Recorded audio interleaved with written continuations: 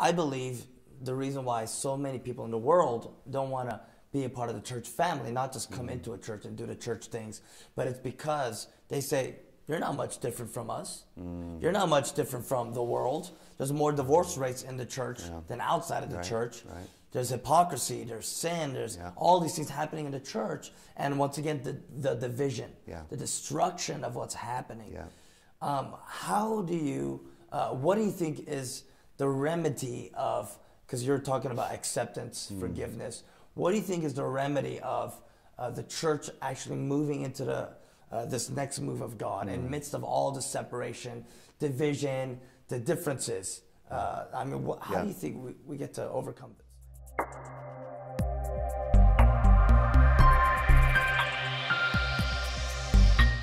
How do you steward all these connections, networks, and relationships? Like sometimes people are fascinated, amazed by me, how I handle and steward all these different streams and all these different types of people all at the same time. How do you do that in Canada as well? I would say the biggest thing is acceptance and forgiveness. Okay, acceptance, I'll tell you, because you know, a lot of times the separations that happen in churches and ministries from one other ministry or another church is out of a lack of communication and a spirit of ownership or a spirit of I'm better than you or something like that starts to rise up. Pride, So pride. So acceptance of other people, knowing that they have as much, if not more, destiny than I do, that they have that as well too, that God's given them that. And together, one puts to flight 1,000, two put to flight 10,000. What do three do? Come on. If it multiplied 10 times when two came together, well then what does it do when three come together? Would it be another multiply of 10 times? Come on. That'd put 1,000 to 10,000 to 100,000. But with three. Come on. So either way, if we don't understand Psalms 133 of unity, if we don't grab that concept that unity is not talking just about my core congregation. I've got 39 churches now spread all over this world, you know, and ministries. If I say, well, unity is just for my main central base church, well, I'm missing the boat. Unity is across all the board for all Christian believing people. Now we help each other unify, stay stronger, and bring them together. So I truly believe, growing up in South America as a missionary kid, having my parents minister in hundreds of different churches, we never drove across America without it taking months. So we would land in Florida, you know, coming back from the mission field, and every single day or every couple days we'd be speaking at another church. So we would be going to every different color race of a church. We were celebrating with churches that we were the minority of color. Matter of fact, there was no one else our color, you know? And we're in there, and they're loving on us more than other churches of our own race. And so it taught me as a young kid that, hold it. We did sing a song, you know, red and yellow, black and white, you know, you're the same and equal in God's sight. You cut my skin, cut your skin, cut any person's skin, we bleed red. The same color of the blood of Jesus Christ. So it helped me realize that the diversity of our churches, the diversity of ministries, the diversity of races is actually not for division and separation. It's actually for unifying and becoming stronger. And utilize and say, you know what, celebrate who you are, who God made you. And don't make everyone else celebrate it. You celebrate it first. And when we celebrate it, it creates a unity, and in that unity, strength. You look at war. Every war, especially the Second World War that was fought, when the different nationalities ended up starting to fight, maybe they were abused and not looked after it, but it actually created a strength in the war. I believe that I'm a man that fully believes that we have the victory already. I don't feel like wake up every morning to go to war. I feel I wake up every morning to live in victory. You know, Jesus Christ did that victory for us on the cross and his resurrection. So when I look at us, I say, it's the nations. It's the nations. Nations not alone in America, North America, but nations of this world that will create the strength of the greatest move in revival that this world has ever seen. And I believe we are in those foundational moments of building on what was, taking the power of that testimony into what is now, and building for what is yet to be. That's and good. we're in that building process. Come on, we're in that building process. Yeah. I want to finish off with this one last question. You're a missionary kid. You grew up with those values and that inheritance as a young man, as a young boy, which almost 99% of the world does not, in a sense, right? Especially as a missionary kid, pastor's kid, there's a different dynamic there. Sure. Majority of the world does not grow up with that. How important do you think it is for children to be children, but at the same time grow up in that type of atmosphere and culture, if that makes sense? Sure. Yeah. You mean as far as being a missionary kid or pastor's kid, or talking to the 99% that aren't? The 99%. Right. Yeah. I really feel, Ben, we are born into how we're born. You're born through the mother that you're born in, and you're born through the dad, whether you know him or you don't know him, you know your mom, you don't know him. I have seen some of the greatest evangelists and preachers of this day have zero Christian inheritance at all. What does that mean to me? It means that as soon as you say I do to the bridegroom, as soon as you say I do to Jesus, as soon as you say that in your own life, that you believe in him and become saved in your own life, your identity is already there, and that identity has the inheritance of the generations before us, that mighty cloud of witnesses that are before us. So I want to encourage everybody out there that maybe they're first generation Christian, maybe they're watching this, they don't even know Jesus Christ as their Lord and Savior. Step one, know Jesus as your personal Lord and Savior. It's very clear. Step two, don't compare yourself to everybody else. Be who you are called to be. Because who you are called to be through Jesus Christ gives you the inheritance. You have as much or more inheritance than I have. I had a family inheritance on this earth in that, but I'm tapping into the inheritance of Jesus Christ. It's called our Father who art in heaven. And his name is hallowed, not mine, his name.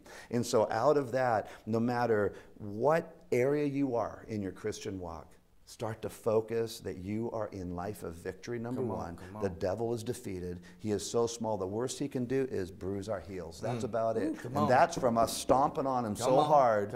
And do not let... I tell you, we empower the devil with unbelief left and right. We empower the devil by saying, oh, this Jezebel, this spirit, that spirit, the python, all these spirits, they're attacking me, they're attacking me. Why do you even acknowledge they're attacking? Because as soon as we acknowledge the attack, we've empowered the attacker. And you know what? I say no. I'm going to celebrate and I'm going to rejoice. People say, well, Brent, you mean you're never attacked? Well, maybe I am attacked, but you know what? The arrows bounce off because I'm celebrating and rejoicing in the victory of Jesus Christ. And we're going to advance forward. So no matter what age you are spiritually, know that you're a son, a daughter of the King, and know that your inheritance is a cloud of witnesses. It's the generations that have gone before us. And grab it, take it, and run with it, because it's an amazing life to be. Amen, amen. Yeah. I want to finish off with this one last question here. I believe the reason why so many people in the world don't want to be a part of the church family, not just come into a church and do the church things, but it's because they say, you're not much different from us. You're not much different from the world. There's more divorce rates in the church than outside of the church. There's hypocrisy, there's sin, there's all these things happening in the church. And once again, the division, the destruction of what's happening. What do you think is the remedy of, because you're talking about acceptance, forgiveness, what do you think is the remedy of the church actually moving into this next move of God in the midst of all the separation, division, the differences? How do you think we get to overcome this? I think some of the statistics in the church, when it comes to divorce rates and things like that, I truly believe that we've come out of a very controlling theology, let's just say. And we can go back into 445 years ago, and Calvinism versus, Arminianism versus the different aspects and the different denominations, how they grabbed it. But I really believe what's happened is we've sort of trained ourselves to look at somebody else to teach us what to do. And I truly believe that God wants us to actually look to him to teach us what we should be walking in and how we should walk. And we can only do that through identity. But we can't find our identity until we actually live a forgiven lifestyle. And the problem is most people, we receive Christ and our forgiveness, but yet we haven't forgiven ourselves. and we still carry that unforgiveness in us. If we carry the unforgiveness in us, then how are we to even know how to forgive somebody else? And so I look at that. I am pro-local church. I absolutely believe it's a biblical principle. When you take a look at the oikos and the ecclesia, the two words of family and church in the scriptures, the oikos and the ecclesia, and you study it out, we are pro-local church, absolutely. And I think what started to happen in our culture is it's my way or the highway attitude. And what that created was a division in people's hearts, not only for leadership, but for the congregation of people. And so a lot of people I hear, I don't want to go to a church. I can just go to Starbucks and have church. You can have oikos in Starbucks, which is family, but you can't have the trueness of ecclesia. Because if you study the word out, ecclesia is the apostles and the prophets with Christ the chief cornerstone. And I believe that we've placed pastors as leaders of everything.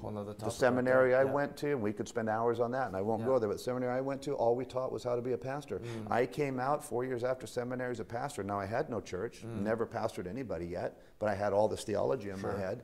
So, you know, we need to rechange that model, and I really believe it's moving from denominationalism to apostolic relationships, where it's people gathering around fathers and mothers more than it is around a denomination. And I believe that's part of it, but I just want to encourage the people that truly forgive yourself. What does a forgiven lifestyle look like? Sinless. Well, what do you mean, Brent? You can live sinless? It's a goal. Jesus did. He's the perfect example. Why can we not strive to become like Christ? I actually think that's biblical. So I look at it and I say, so true forgiveness of your own self, one of the ways to see how well you truly have forgiven yourself is see how much sin's in your life. See your attitude towards other people. Because if you truly are forgiven and you understand that forgiveness in yourself, your attitude to another sinner is passionately, they understand forgiveness. That's your heart desire. Because once you understand that love of God in that level, that he sent his one and only son, Jesus Christ, into this earth to die on a cross, he had all authority to stop it. But he watched his son hang and die, get murdered on a cross, and rise again. Why? So we could have relationship and intimacy with the Father again. So forgive yourself, and in that you will forgive others. If you can't forgive another fallen minister, or you can't forgive someone who wronged you, if you can't forgive someone who swore at you and even didn't come back and ask for forgiveness, we forgive before they're forgivable. Become when the parable of the father and the wayward son, when that wayward son took his inheritance and squandered it, ends up in a pig pen, eating pig food. What did the father do? Every day that dad ran to the top of the hill to look for the son, kept praying and hoping and desiring that son. Why? Because that father had already forgiven the son before the son was forgivable. Jesus Christ died on that cross for us and forgave us before we were forgivable. Even while we're dead in sins. Exactly. Why can we not forgive people their trespasses against us? The only ones that can forgive them against me, their trespass, is Jesus Christ, number one. Number two is me. I have to forgive their trespasses against me. If I don't, then I don't know my own forgiveness. Exactly. Wow, Brent. In a moment, I'm just feeling the spirit of the Father, the heart of the Father, really. Of forgiveness, you know, and releasing people, setting debts free, setting people free. That's the spirit of Jubilee, Isaiah 61. Before you pray this prayer of impartation, is over the people, because I'm sensing and feeling there's a lot of people watching with heaviness and with guilt and shame. Feeling separated, isolated, and alone. And feeling like they're unappreciated and not celebrated. But before you just pray, and just release that. How can people find you, follow you, your church, your ministry, and all that? Windward.ca, so WINDWORD.ca for Canada, not California, but windward.ca. You can look us up on Facebook. We have a Windward page as well, and then my name, Brent Borthwick, on Facebook as well, gets us there. I don't accept everybody on friendship, and I've got probably 1,500 waiting to be accepted. I go through everybody's wall, but windward.ca is the best way to get a hold of us, and love to connect, absolutely. That's amazing, Brent. Thank you so much for being on our show you bet. today. You bet.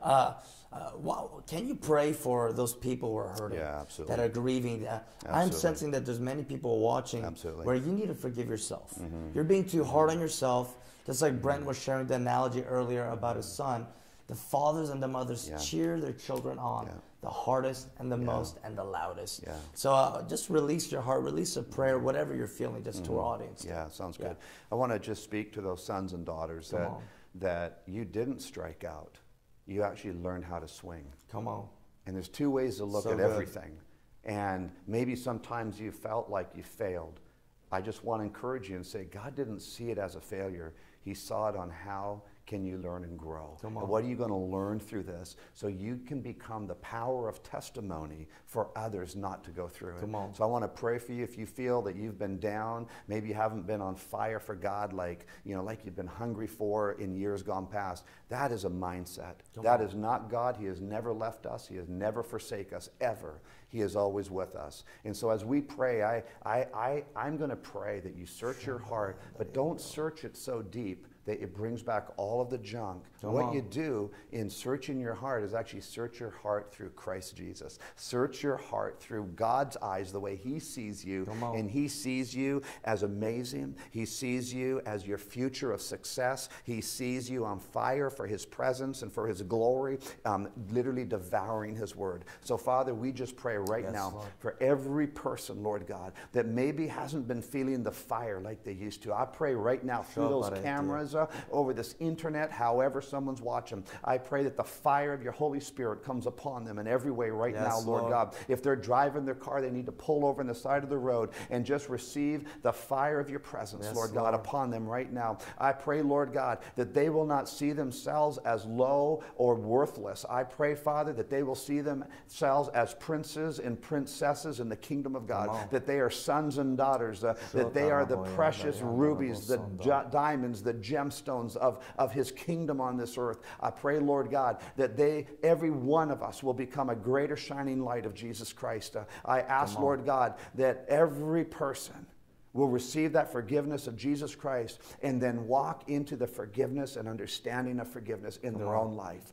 You are forgiven, says the Lord. When you give your life to Jesus, you are forgiven. Not conditionally, you are forgiven. And don't let the enemy have any power or any authority over your mind, over your thoughts or emotions right now. You just say, devil, you have no power. You have no authority. In Jesus' name, I declare my mind clear. I declare myself forgiven, and I forgive myself. And Lord, even those people that have spoken poorly against us or behind us, our back, and some don't even know us, we forgive them, Lord Jesus. And we ask, Lord God, blessings, that blessings will pour upon them, Father, that it's hard to bless your enemies. It's hard to pray grace into your enemies. But I tell you what, in the body of Christ, we should not have enemies with brothers and sisters. We are here for the diversity of Jesus Christ to establish the kingdom of heaven at hand, His kingdom come. So we just pray, fill them up, Lord God. Fill them right now. I even just see miracles. I see even bad legs, a knee. I see a back, a lower back just being healed right now in Jesus' name. I can see it clearly. Someone with the right kidney issue, right kidney problem. We just had kidneys get healed in Canada. Right kidney problem. In Jesus' name, be healed.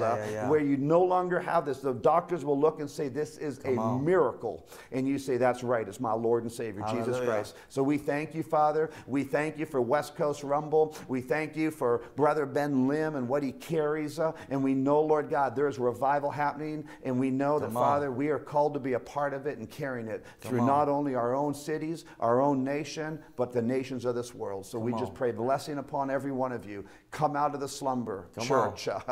Come out of depression. Depression off now in Jesus' name. Christianity has no depression. If you really look about it, there's no depression in heaven. Depression is an enemy, and depression should not happen. So in Jesus' name, depression be removed out of the minds. In Jesus' name.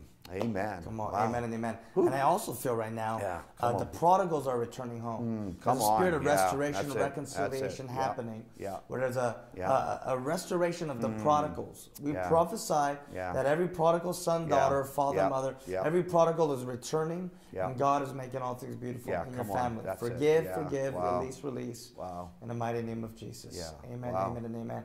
Wow, Brent, thank you so Amen. much Wow, for thank being with you. us today Thank on you, man. Revival Awesome. Connects. Yeah, you bet. And just releasing the heart of reconciliation, the heart of the Father. I'm sure there's so many people who watch today and they're feeling blessed or feeling free and released. Come on. Because of what you shared today. So Amen. thank you so much. Thank you. Guys, this is Ben Lim today with Brent Borthwick. And here we are, Revival Connects, where we are making revival a reality all across the earth. Until next time, catch us on Ben Lim TV. God bless you.